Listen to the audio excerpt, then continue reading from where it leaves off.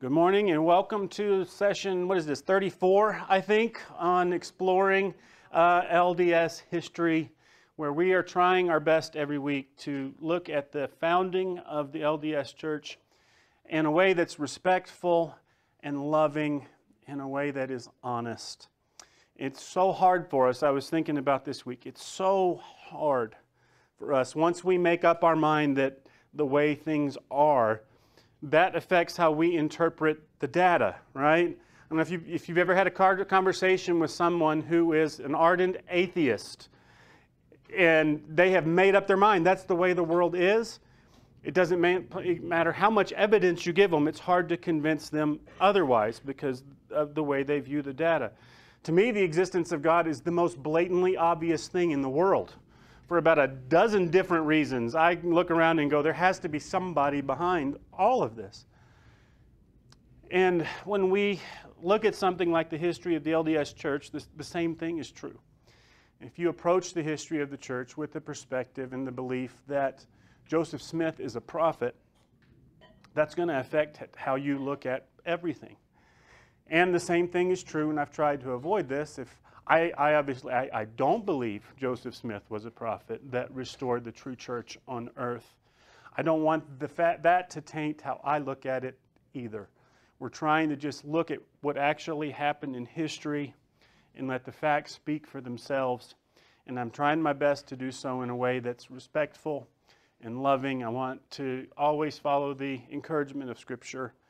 And I hope my speech comes across as gracious and loving. And particularly today, as we continue to look at a very difficult subject. We started talking a few weeks ago about the practice of polygamy in this Nauvoo time period. And we're going to get into this a lot deeper today. And here's what I want you to think about as we talk about some of these things that happened in Nauvoo. The LDS Church today still believes, they have to. If you go to their website, they still clearly state that we do believe polygamy was instituted by God for a time period that lasted, from the time of Joseph Smith until about 1900, when God gave another revelation saying to stop practicing polygamy. But they have revelation recorded in their scripture saying to practice polygamy. So they acknowledge that all of this happened. And they then have to acknowledge that all of it they believe was from God, that God instituted this. So as we look at some of this today, I just want you to kind of weigh this polygamy that we're talking about. Because there's, on the one hand, if Jesus showed up to this today and said, hey, you should all be practicing polygamy. Jesus really said that. I would obey, right? We would have to, right? We have to be obedient to our King. That's supposedly what happened. So as we look at some of this, just kind of weigh in your mind, does this sound like something God would have sanctioned? Does this sound like something that the God we read about in the Bible would have commanded His people to do? Well, just keep that in your mind as we look at some of this. Just real quick, we talked about a few weeks ago kind of the beginning stages in Joseph Smith's first couple wives. It was all very hush-hush, very secret at the beginning. Nearly all, even by 1843, after a few years, probably less than 200 people in Nauvoo knew that polygamy was going on. The vast majority of the church didn't know. Emma didn't know until probably 1843. And because it was all done in secret and because it was all so hush-hush, sometimes it can be hard to sort out what was happening when and what was happening where. We talked about the fact that the first official wife that we know that all scholars, everybody can agree on, Smith married Louisa Beeman in 1841. By June of 1842, he'd been married or sealed to several other women, most all of Joseph Smith's early wives were women who were already married to other men. And so we're going to kind of pick up there, and if you want some of that others, you can go back to the lesson from a couple weeks ago. So we'll start today. Let's talk about Zena Huntington Jacobs. The Huntington family had arrived in Nauvoo in 1839. And in 1840, Zena met and began to court a man named Henry Jacobs. And somewhere during their courtship, Smith had approached her and explained to her this principle of plural marriage and asked her to become one of his wives. And Zena was very conflicted, and so she declined Joseph Smith's proposal, and she married Henry instead in 1841. But within months of her marrying Henry, Smith came to her again with this message. It said, Joseph sent word to me by my brother. Her brother came to her and said, Joseph says, tell Zena I put it off, and I put it off till an angel with a drawn sword stood by me and told me if I didn't establish that principle of plural marriage on the earth, I would lose my position and my life. So, and this tale circulates a lot with the early wives, both among the apostles and Joseph Smith. You've got to do this because an angel said he'll kill me if we don't. You see the kind of pressure that puts on poor Zena, who's already married. And if I remember correctly, pregnant at the time. And Joseph Smith says, I know you said no before, and I've tried to put it off, but the angel's going to kill me if I don't. And God had made it known to him she was to be his celestial wife. And you got to remember too, from the perspective of these ladies, Joseph's a prophet. What he says comes from God. So the kind of pressure that would put on you. She consented. She was married to Joseph Smith in October of 1842. These are her words. She said, when I heard that God had revealed the law of celestial marriage, I obtained a testimony for myself that God had required that order to be established in this church. I made a greater sacrifice than to give my life, for I never anticipated again to be looked upon as an honorable woman by those I dearly loved. So you can kind of see her mindset a little, right? I'm already married to this guy. Now I'm going to be married to another guy. And what on earth is everybody, what's going to happen to my reputation, right? When this gets out, when my family hears about this, what are they going to think about me? It was something too sacred to be talked about, and it was more to me than life or death, and I never breathed it for years. So she was married to Joseph Smith and didn't say anything. We do know Henry was aware of the marriage, her husband, and somehow he was convinced to remain faithful to the church because he believed whatever the prophet says must be right. So over the next several years, he was away on missions to Chicago, New York, and Tennessee, and you're going to see that theme over and over again today. The husband's off on a mission, and Smith's back home marrying his wife. Not long after Smith died, Zena married Brigham Young and became one of his plural wives.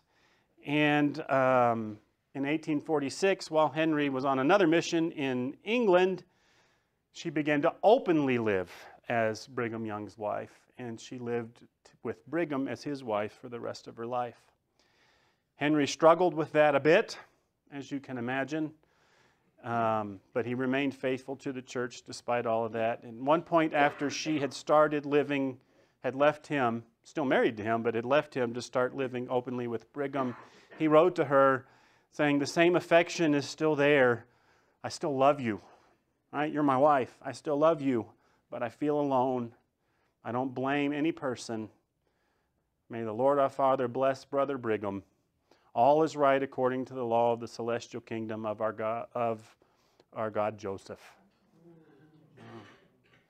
So you can kind of see his mindset a little bit there. Not long after that, Joseph married Zena's sister, Priscilla Huntington Buell. She was her older sister. Her and her husband had joined the church when the saints were in Kirtland in 1836. She married Smith in December of 1841, just a couple months after Zena. And after Smith's death, she married the apostle Heber C. Kimball. And it's interesting, Smith would eventually have 33, 34 wives, depending on how you count Fanny Alger. And when Smith dies, the apostles, and I'm not sure why, I need to dig into this some more, they gobble up all of his wives. And mostly Brigham Young and Heber Kimball. Heber, I think, had 39 wives before it was all done. They gobble up all of Smith's wives, and I'm not sure the reason for that. Some would say it was because they were concerned, they wanted to make sure that they were all taken care of after he died. But I don't know how that works with this idea of, because they were sealed to Joseph Smith for eternity, but they're also sealed to Brigham Young or Heber Kimball for eternity. And so I don't know doctrinally, and I don't understand how all of that works, but it's what happened. Most of his wives ended up, or many of them, I shouldn't say most, probably 2/3 ended up married to Brigham Young or Heber Kimball or one of the other apostles. Anyway, Prascindia eventually left her first husband, Norman, and her 16-year-old son when the saints came to Utah. She left to move to Utah, taking their 6-year-old son with them. And at the time, her husband, Norman, was apparently still unaware that she had been married to Joseph Smith or Heber Kimball. He sent her a letter when they were in winter camp in Nebraska, waiting to finish the move to Utah, offering to, if you can just hang on until I settle affairs here, I'll join you there, and I'll come to Utah with you. And she declined and remained with Heber. We could talk about Agnes Coolbrith Smith. This one's very interesting. So she was baptized in Kirtland and for a while lived with Joseph and Emma. She eventually married Joseph Smith's brother, Don Carlos, in 1835. But then Don Carlos died of malaria in the summer of 1841. 5 months later, she was married to Joseph Smith. Which part of me goes, just on a purely practical level, I don't really mean this as a joke, but ooh, right? It's your brother's wife. That's creepy. But they were married in January of 1842. Brigham Young recorded in his journal on that day in a coded Masonic code, I was taken into the lodge. J. Smith was Agnes, and was, W-A-S is an acronym, stands for was wedded and sealed. Married and sealed to Agnes. Joseph's journal on that same day kind of gives an insight into his thinking about where all of this was going. He said, "Truly this is a day long to be remembered by the saints of the last days, a day in which the God of heaven has begun to restore the ancient order of his kingdom." And kind of his thinking on the subject is, we're restoring this practice of plural marriage. We're restoring things, God's kingdom, to the way God intended it to be. Later that spring, at a meeting of the Relief Society, the women's organization, Emma, who was the head of the Relief Society, announced that a woman named Clarissa Marvel was accused of telling scandalous falsehoods on the character of President Joseph Smith. Remember, this is all secret, hush, hush. Very few people know. But somebody's spreading rumors about President Smith. So they launched a full investigation, and a few days later, Clarissa signed this statement, where she signed an affidavit saying, "This is to certify that I never have at any time or place seen or heard anything improper or unvirtuous in the conduct of conversation of either President Smith or Mrs. Agnes Smith." So that would lead you to believe, if you put all of that together, the rumors that she was accused of spreading must have had something to do with something improper between Joseph and Agnes. Does that make sense? Because a few days later, she's saying, "Nope, I never said anything," right? It wasn't me. I don't know who was telling it, but it wasn't me. So it looks like maybe there was rumors getting around, because by this point, they had already been married for several months. Following Smith's death, Agnes married Joe and Don Carlos's cousin, George Albert Smith. But she didn't follow the saints to Utah. She didn't stay with him, and she eventually married a fourth husband, and she left her Mormon life behind. And many, many years later, she wrote to her nephew, Joseph F. Smith, that was Hiram's son, who by then was a leader and apostle in the church and would go on to become the president of the church. Many years later, she wrote back to him in Utah saying, "I acknowledge none greater than those that belong to the household of Joseph, our dear, dear departed one Joseph. I could say many things to you that I know and that has been told to me by those that are dead and gone, but perhaps you would not believe me. No, I know that you would not, so it's best for me to keep silent." And so you kind of see that theme popping up over and over again too, where even many, many years later, some of these women are saying, I know a whole lot of stuff, but it's probably better if I don't talk about it. Talk about Sylvia Sessions Lyons. Sylvia and her husband Windsor joined the saints in Nauvoo in 1839. She was sealed to Smith in February of 1842, and it's not clear whether Windsor, her husband, knew about it or not. We do know he was excommunicated in November of that year for suing a state president for lack of payment on a debt that he owed. So he was excommunicated and didn't come back to the church until 1846. And in that period of years in between, Sylvia gave birth to her only surviving child, a little girl named Josephine. Windsor comes back into the church in 1846, and they remain together as husband and wife. They eventually moved to Utah and raised Josephine there. So in 1882, on her deathbed, Sylvia made this revelation to Josephine.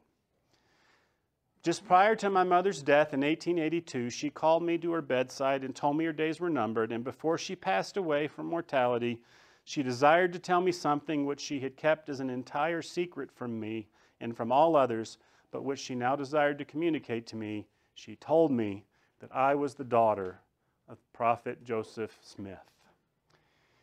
And so for many years, that testimony was all we had because we couldn't do DNA testing, but we can, that work has been done on her descendants now. And it seems like the DNA evidence proves that Joseph wasn't the dad, but still leaves you with the question, why did Sylvia think he was? And one thing that we talked about at the beginning, if you believe Joseph Smith was a prophet and God was ordering him to do these things, you have to explain his actions. And one thing a lot would say today, well, he was sealed to these women, but it was for eternity. And there was no physical relationship, right, that was involved. It was just a sealing in eternity, but not for time. They didn't have any relationship in this life. And it certainly seems like with a lot of these women that was not the case. Couldn't have been the case with Sylvia if she was convinced that Joseph was the father of her child, right? Mary Rollins Leitner. Her family joined the saints in Kirtland when she was just 12 years old, and she wrote later, remembering the very first time she met Joseph Smith when she was just 12. She said, when he saw me, he looked at me so earnestly, I felt almost afraid, and I thought, he can read my every thought. And I thought how blue his eyes were. And after a moment or two, he came and put his hands on my head and gave me a great blessing, the first I ever received. You can see, even as a little kid, how she looks up at Joseph Smith here on a pedestal. That fall, her family left Kirtland, trying to be obedient to the prophet's command to go and populate Zion, so they headed for Missouri, and they settled there. And she didn't have contact with Joseph Smith again until 1834 when he came to Missouri as part of Zion's camp, if you remember back that far in our study. And so he told her in 1834, he said he was commanded to take her for his wife. But there was 1,000 miles between them when he was in Ohio, and he said he just got afraid to do so. So in 1835, she must have thought it was never going to happen. She married Adam Leitner. But by 1840, they'd been run out of Missouri, and she and Adam had settled in Nauvoo and were raising 2 kids already there. In 1842, he approached her again about being his wife and told her, the angel came to me 3 times between the year of 1834 and 42, here's our angel again, and said I was to obey that principle or he would slay me. I know I will be saved in the kingdom of God. I have the oath of God upon it, and God cannot lie. All that he gives me, I will take with me. For I have that authority and power conferred upon me. So you see what he's doing here. And this pops up again with the other women too.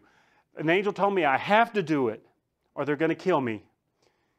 And he's tying her salvation to it, right? Right? I have the ability to take you into the celestial kingdom with me. Don't you want to be a part of the celestial kingdom? Right? I'm going.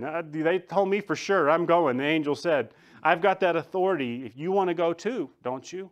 And so for somebody that you look to as a religious authority, this puts an enormous amount of pressure on these women. And again, I ask, if God was going to institute polygamy, is this the way he would do it? Is this the way the God we read about in the Bible would go about this?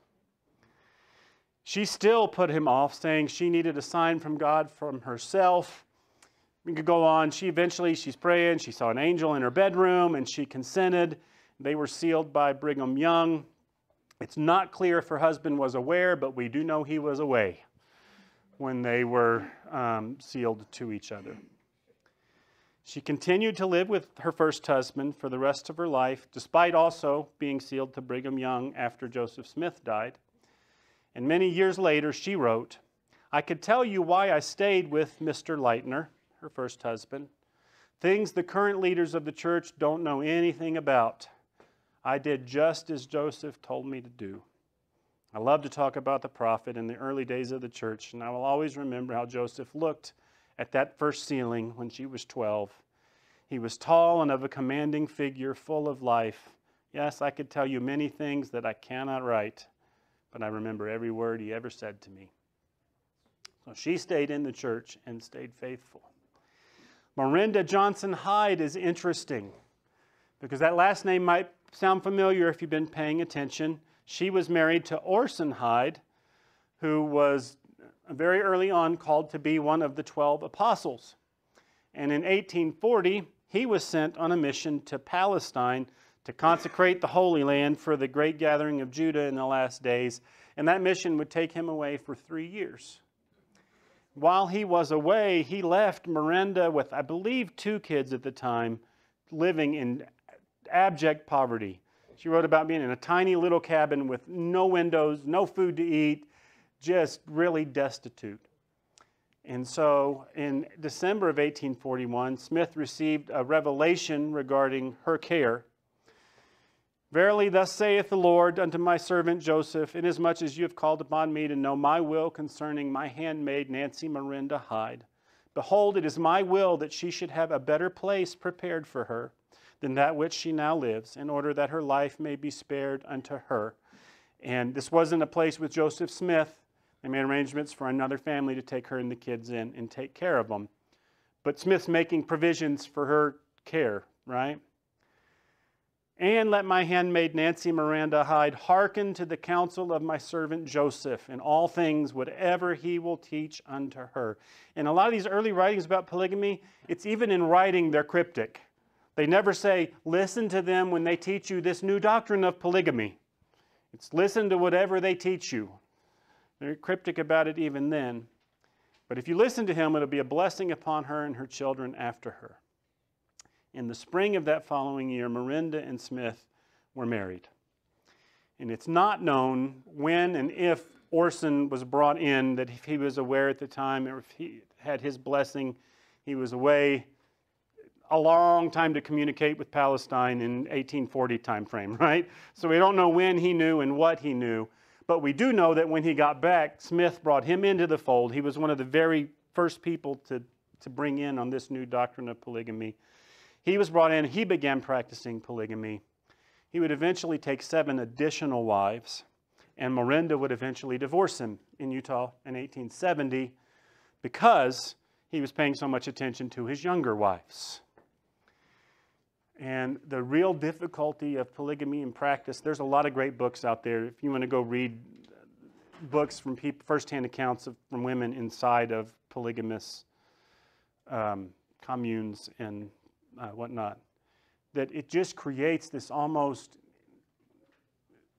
it's a burden on the husband and the wife in that it creates this atmosphere of jealousy, right? If you've got 3 or 4 wives, which one is he favoring, right? And who's he sleeping with tonight? And how come he doesn't pay any attention to me anymore? And how come, you know, she got $25 this week and she got 50, or, you know, whatever. It's just this whole, it sets up this whole competitive kind of thing. And so she ended up leaving him. This one to me is really sad. Helen Mar Kimball.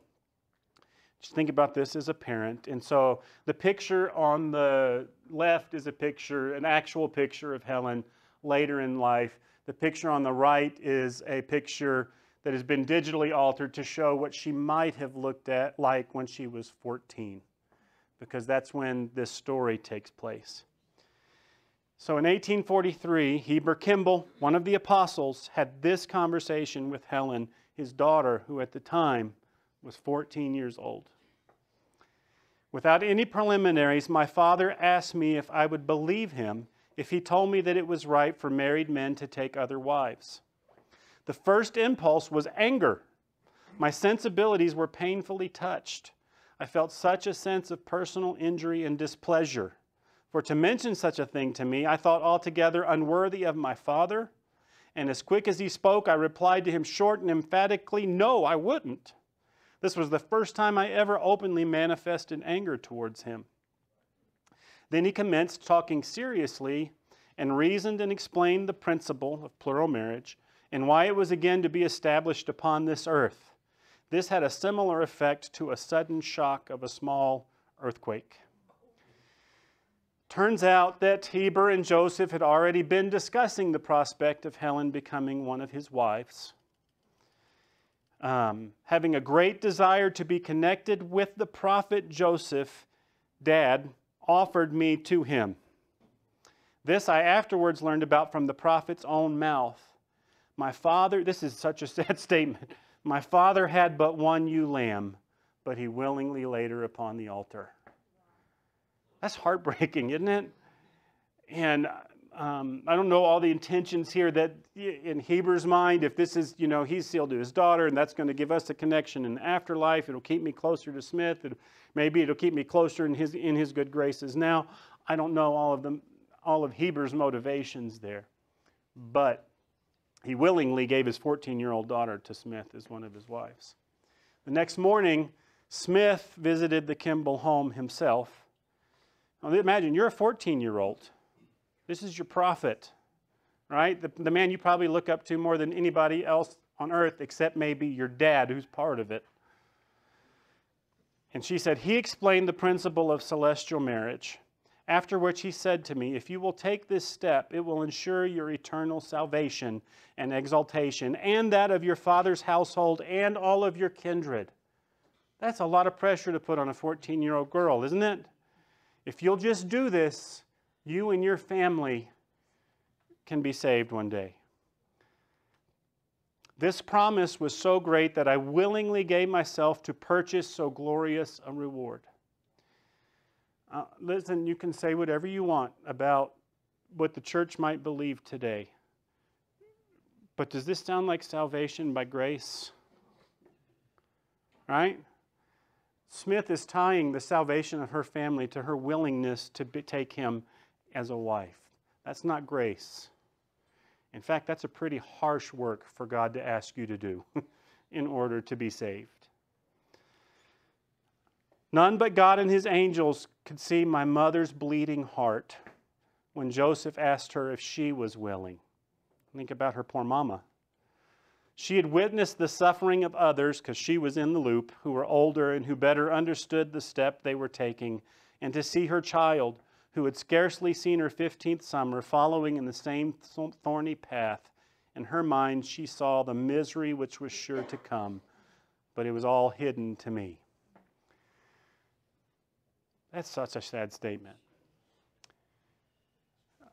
But Helen's mom agreed, and in May of 1843, Helen married Joseph Smith.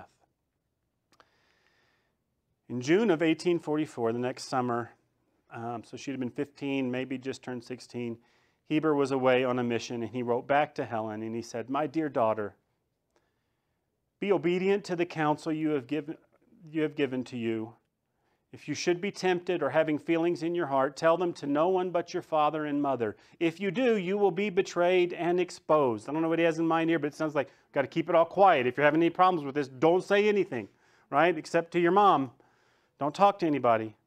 You are blessed, but you know it not. I would want to say, maybe I shouldn't say. This sounds like grooming, doesn't it? That's the kind of things pedophiles say when they're grooming somebody. You're blessed, but you don't know it. You've done that which will be for your everlasting good, for this world and that which is to come. I'll admit there's not much pleasure in this world. Be true to the covenants that you have made. Be a good girl. Your affectionate father. Now, to me, that sounds like a father writing to his daughter who's wrestling with something more than I was just sealed for eternity. Right? If all of these marriages where you're just sealed for eternity and you're 14, you go to the ceremony and it's over, right? That's it. You go about your life. Big deal. That doesn't sound like what was going on in any of these, does it? There's something more than, yeah, we went and had a ceremony that one day I'll be with Joseph Smith in eternity. Sounds to me like there was more than that going on. We could go on, and I started with this intention, and there's just too much. I couldn't do it. 34 wives in total. That gives you a flavor of some of them. You can see most all of the early wives before, I don't know if this has anything to do with it, but before Emma became aware, most of his marriages were to women who were already married, who had husbands. And then later it became more single women. 3 sets of sisters that he married. 1 mother-daughter combination that he married. You can see 1, 2, 3, 7 girls that were under the 17 or younger at the time of their marriage. So that gives you kind of a flavor of the way these were going down. I'll mention a couple more as we move along in a little bit. So very early on, Hiram, Brigham, Heber, and a few others were brought into this system.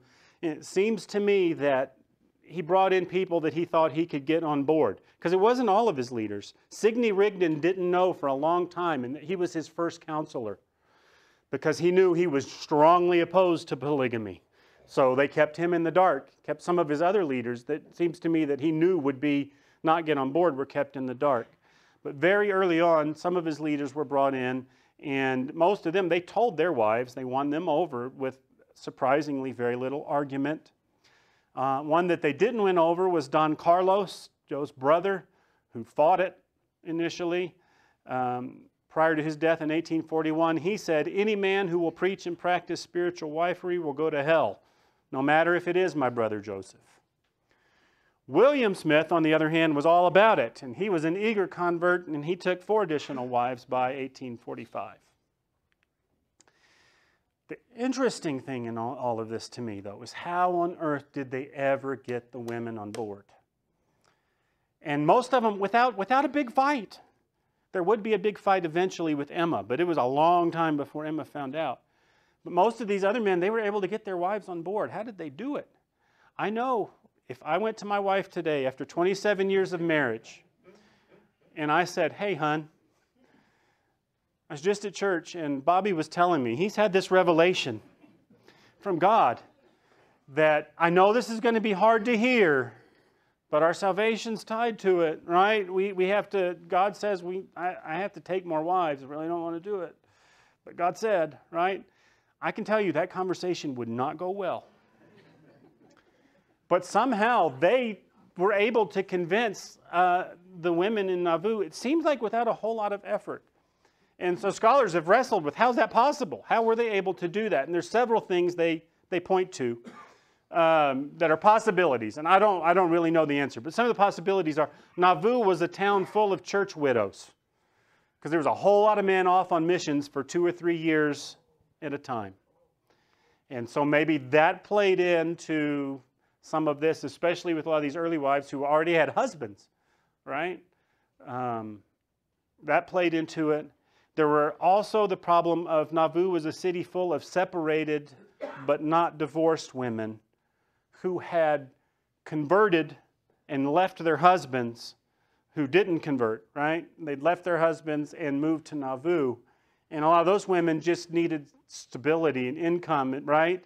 And some sort of stability to survive. So that might have played into it. That doesn't explain, and I'm not sure the answer to this, why any available single woman would agree to be, any eligible 18-year-old would agree to be the 3rd or 6th or 10th wife of another man.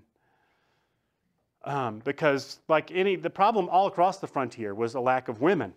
Right? Almost all frontier towns, the men outnumbered the women 2 to 1. That's how mail order brides and stuff got to be a thing. There wasn't enough ladies. And so that was a problem everywhere.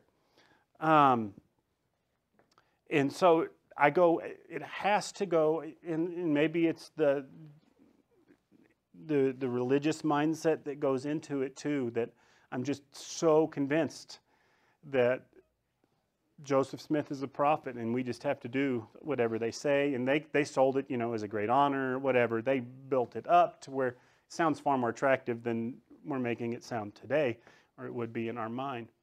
But whatever the case, most of the wives got on board with it. Initially, the number of first wives that knew, which first wives is the term that developed for, guess what? The first wife, right? They got on board, but the numbers who knew about it were initially very small, and the ones who did were in on the secret and persuaded to keep it quiet. But man, it's hard to keep a secret. And rumors began to circulate, and there were women showing up pregnant who didn't have fathers, and that requires some explaining. And so the Relief Society, who was led by Emma and Elizabeth Whitney, and just notice these names, Elizabeth Whitney, Sarah Cleveland, Elvira Cowles, and Eliza Snow, they began to grill every new woman who came into the church, right? We are going to clean up this town and all this, whatever's going on. Smith publicly praised them for their zeal, but warned they have to be very careful in your examinations or the consequences could be serious. And eventually, every one of those women who were leading the Relief Society became one of Smith's plural wives, all without Emma knowing.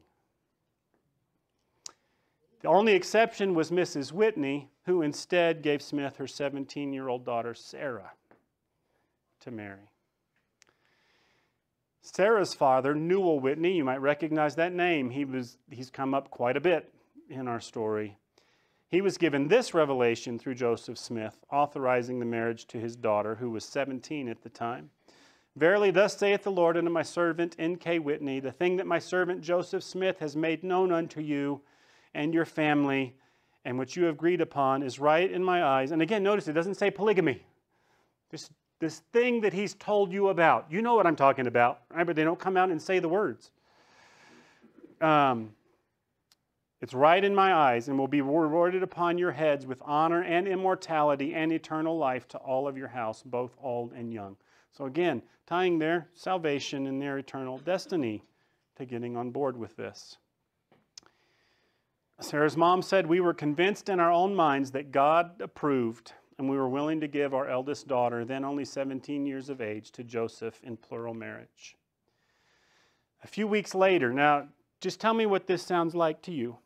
A few weeks later, Smith, who was also hiding from the law in this whole time period in Nauvoo, he occasionally had warrants. Remember, he's still wanted in Missouri. And that still comes up from time to time. And so he's dodging a warrant or somebody that showed up looking for him. So he's hiding from the law in a house just outside of Nauvoo. And he wrote this letter to Sarah. My feelings are so strong for you since what has passed lately between us. It seems if I could not live long in this way. And if you three would come and see me, it would afford me great relief. I know it's the will of God that you should comfort me now in this time of affliction. The only thing to be careful of is find out when Emma's coming. Because then if she's here, you cannot be safe. But when she is not here, there is the most perfect safety. Burn this letter as soon as you read it. Keep all locked up in your breasts.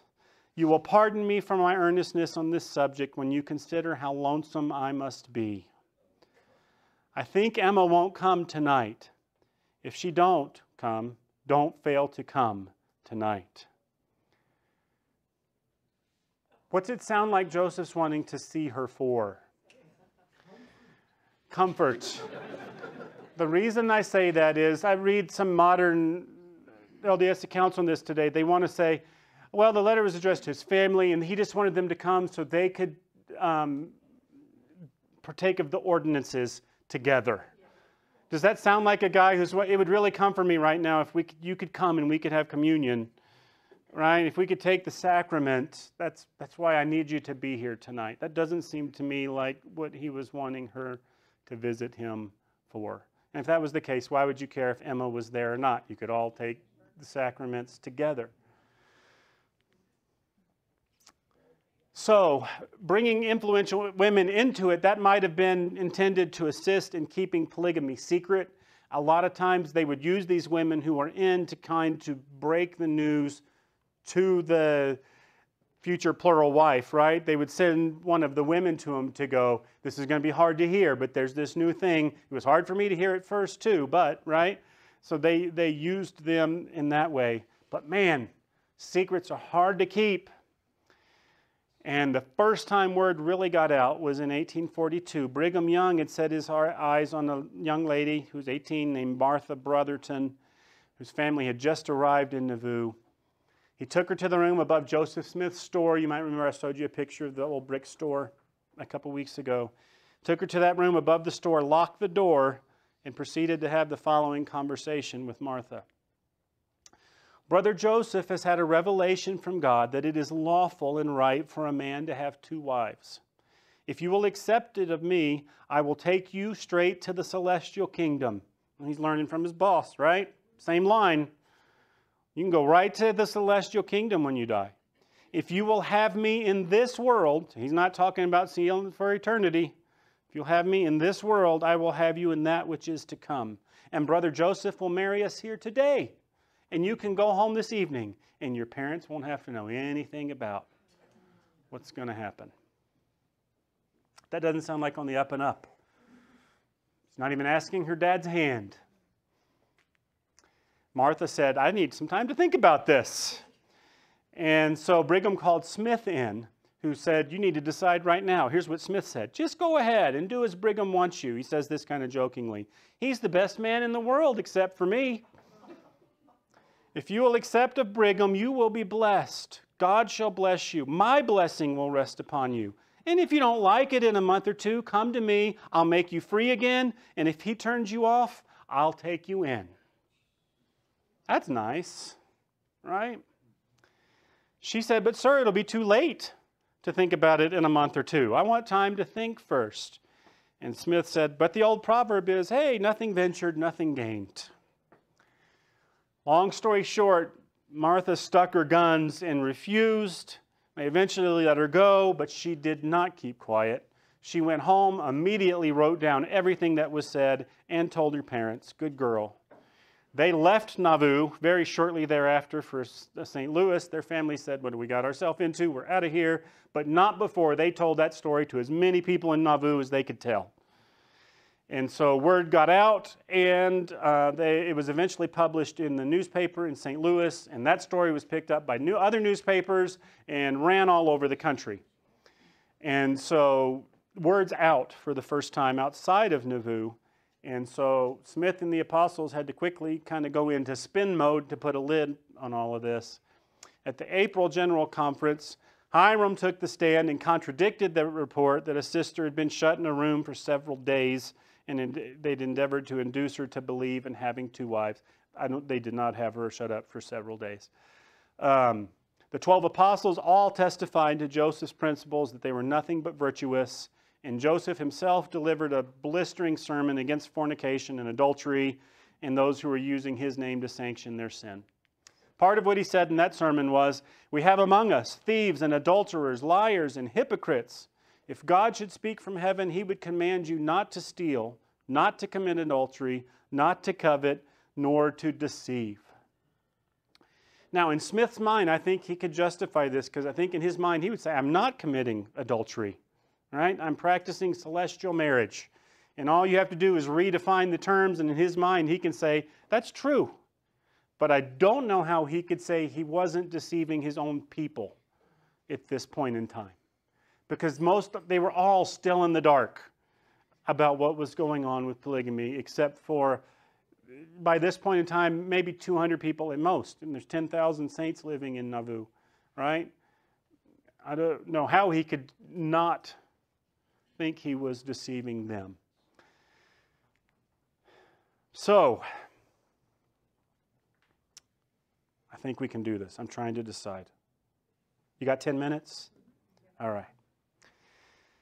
Also in this same time, let's not forget John Cook Bennett.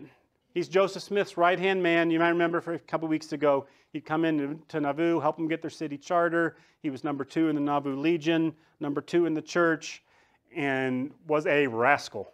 And people had learned by this time he was a rascal. He was a serial fornicator, sleeping with as many possible women as he could. And for Bennett, he might sometimes use the pretense of celestial marriage and sometimes not, right? He didn't need the doctrinal sanction to cover up what he was doing. He was also power hungry, and Smith began to get really nervous that he had his eyes on his job. He even thought at one point that he had plotted to have Smith accidentally shot while the Legion was drilling one day because they were both eyeing the same girl. Turns out it was Nancy Rigdon, Sidney's daughter. Sidney does not know about plural marriage at this point. They both had their eyes on Nancy, who was 19 at the time. According to Nancy's brother, the courtship went like this, that they'd gone to church one day and Miranda Hyde, Orson's wife, also Joseph's wife, right, had invited her to the house and sat her down, and they got comfortable, and she explained to her all about plural marriage. Nancy was surprised to hear it. Miranda said, I was shocked as you are. I know it's a lot, but it's the thing. While they were talking, Smith happened to show up, and he joined them, and Hyde immediately left the room. It was then that Joseph made the proposal of marriage to my sister. Nancy flatly refused him, saying if she ever got married, she would marry a single man or none at all. And she took her bonnet and she went home, leaving Joseph at the lady's house. Nancy also went home and, well, before that, Joseph made the mistake of writing Nancy a letter the next day. And this is the first time we ever see his thoughts on polygamy put down on paper. She says no, and he writes to her later to say, hey Nancy, let me explain why this is important. Happiness is the object and design of our existence. I disagree with that from a theological perspective, right? But I'll grant it for now, right? I don't think that's the purpose of our existence. Happiness is the object and design of our existence and will be the end thereof if we pursue the path that leads to it. And this path is virtue, uprightness, and faithfulness, holiness, and keeping all the commandments of God. But we can't keep all the commandments without first knowing them, right? So he's going, we have to keep God's commandments to be happy, but how can you keep them if you don't know them? I'm just trying to tell you God's commandments, one of which is polygamy, right? This new doctrine that you're having a hard time with. Whatever God requires is right, no matter what it is, although we may not see the reason thereof till long after the events transpire. If we seek first the kingdom of God, all good things will be added. So with Solomon. First he asked wisdom, and God gave it to him, and with it every desire of his heart, right? Solomon obeyed God, and God gave him 1,000 wives. And so that's kind of the argument he's making. I know this is hard, but man, we have to be obedient. Nancy showed the letter to Sidney, who threw a fit. This is the first he's ever heard about polygamy, is his daughter coming to him saying, Joseph propositioned me to marry him. So he confronted Smith, who initially denied everything until Sidney pulled out the letter and said, what about this? At which point Smith, still trying to backpedal, said, oh, I just did that. I was just testing her virtue, right? And so he's in spin mode. Sidney's mad. They'll eventually patch it up. Things are not the same, but they will eventually, Sidney doesn't leave, they patch things up. The point for now, though, is that word got out about Smith proposing to Nancy and his refusal. So now that rumor, he's just recovering from the one from Martha Brotherton, right? I'm just getting the public image back. And now here's this new bombshell. And Bennett was likely the source of a lot of the talk. And so in this time period, there's a lot, and I didn't have time to go into all the detail. This whole summer of 1842, all of Bennett's actions are coming to the light, and what a scoundrel he is, and all of that's coming up, and they kind of patch it up, and he's making accusations against Smith, and Smith has him apologize to the city council, and then they're better, and then they're fighting, and it's a mess for the whole summer. He eventually has Bennett excommunicated at the end of all of that. And for Smith, it was weighing, is he more dangerous for me to keep him close, or is it more dangerous if I let him go, right? That's what if I let him loose and he starts talking, I'm in big trouble. So he tried to keep him close, but it got so bad, he's like, I'm going to have to cut him loose and just let the chips fall where they may. So they excommunicate Bennett, and Bennett immediately writes a series of scathing tell-all letters to the Sangamo Journal. They got picked up and ran all over the country. And I mean, they are brutal. He tells everything. And most of what he tells is not even true. I mean, his intent is to tear Joseph a new one, and he succeeds. I'll give you just a couple of excerpts from some of these letters, just so you kind of get the flavor. Here's his first thing. He says, on the 17th of May in AD 1842, Joe Smith requested to see me alone in the preparation room of the Nauvoo Lodge on some important business. We entered, he locked the door, put the key in his pocket, drew a pistol on me and said, the peace of my family requires that you should sign an affidavit and make a statement before the next city council on the 19th, exonerating me from all participation whatever, either directly or indirectly, in word or deed, in spiritual wife doctrine or private intercourse with females in general. And if you do not do it with apparent cheerfulness, I will make fish bait of you and deliver you to the Danites for execution tonight. Now here's the thing, that never happened. But he had convinced Bennett to make a statement before the city council saying Smith's not doing any of this stuff, right? So he's enlarging the story, but he's doing it in a way to make himself look good. And in all these letters, Bennett comes out looking rosy like a spotless lamb. So it's hard in all of this to decide, it's hard to figure out fact from fiction. He said, I'll tell you, he replied, I tell you, as I was once told, your die is cast, your fate is fixed, your doom is sealed. If you refuse, will you do it or die? I remarked that I would under the circumstances, but that it was hard to take the advantage of an unarmed man.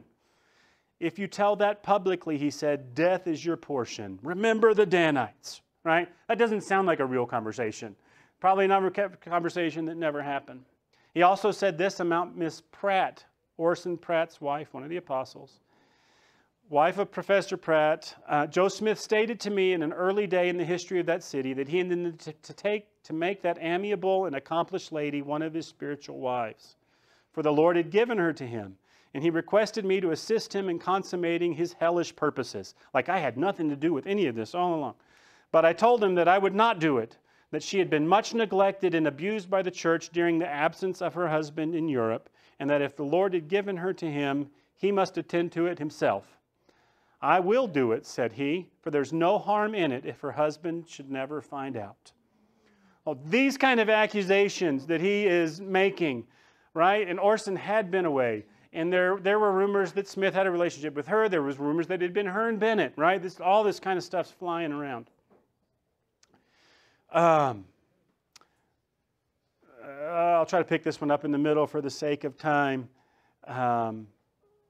Smith says, I know I am a prophet. Yes, and Pratt and Rigdon and Robinson and Hughes and Marks and hundreds of others know you are a liar, Joe. And Pratt and others have told you so in the face of open day. You lied in the name of the Lord. Remember that, you base blasphemer. Remember that and weep. Look at your black catalog of crimes, your seductions and attempted seductions in the name of your Maker, your thefts, your robberies, your murders. Why Satan blushes to behold so corrupt and loathsome a mortal. Right? And so it's that kind of vindictive that just goes on and on and on over a period of weeks, and letter after letter that are getting published everywhere. So by the end of all of that, by the time Bennett's finished with Nauvoo, it was synonymous with Sodom and Gomorrah. Everything that he said was going on there. And in the end of it all, he said, well, I really only joined the Mormons to expose them in the first place. And so it's a total cover his own hide thing. But the problem is, some of what he says is true. In all of his letters, he has affidavits from all these women who say, I was Joseph Smith's spiritual wife, and I did marry Joseph Smith, and signed testimonies from people. But it's so over the top, and it's so obvious he's never done anything wrong in his life when you read it. And I had no part to play. I'm just such an innocent lamb that it's easy to see through some of his BS on this. He so overstated his case that it actually made it easier for Smith to discredit him in the eyes of the Mormons. And so it gets into this back and forth where Smith has published his own series of affidavits countering the ones that Bennett did, and it's just a mess. And it's hard to follow all of the who said, he said, she said, whatever, fallout from this. The negative downfall from Smith's point in all of this, though, is it forced Smith to keep polygamy a secret right at the moment he was intending to make it public, right? He's trying to come forward and forward and forward with it, but in light of all of this backlash about polygamy from the public, it forces him to keep it quiet even longer. And so Smith persuaded dozens of prominent elders to swear publicly that the only conventional going on in marriage in Nauvoo was conventional marriage, even though some of them knew it wasn't true. A similar statement was signed by a dozen prominent Mormon women with Emma's name right at the top. And at the time, Emma could do that with a clear conscience. I don't think she did know yet. But some of the other women signing that statement had been married to Joseph Smith for quite some time. At the same time, they're signing a statement saying, no, there's only conventional normal marriage going on here. There's no polygamy going on here. So they are forced to continue denying polygamy. And in fact, Mormon leaders would deny polygamy even though it became more and more widespread. They wouldn't officially recognize it until 1852 that it was going on in the church. Now, if God sanctioned it and ordered you to do it, boy, this is a lot of work to keep it quiet, isn't it? And I think they deny polygamy or spiritual wifery. And again, how do you keep lying with a clear conscience? You go, well, we're not practicing polygamy. We're practicing celestial marriage. We're not practicing spiritual wifery. We're practicing the patriarchal order of marriage. Totally different, right? It's kind of one of those things. But you knew what I meant, right, when I asked you if you were a polygamist? Well, you didn't ask me if I was a celestial marriagist, right? And so that kind of, I think, allowed them with a clear conscience to just keep denying, while at the same time the practice continued to grow and to grow and to grow. Lots more could be said about that. Lots more, if we took the time to tell the stories of all 33 of those women. But I think that gives you a flavor for how polygamy was started and how that doctrine developed in Nauvoo. I'll leave you to wrestle with that sounds like something that was from God or not. The other thing is all of this, the sensation that came out when all of this hit the public mind for the first time. It also sets in motion for the events that will ultimately lead to Joseph Smith's death in 1844, which, God willing, we'll talk about next week. So let's pray, and I'll answer any questions you might have.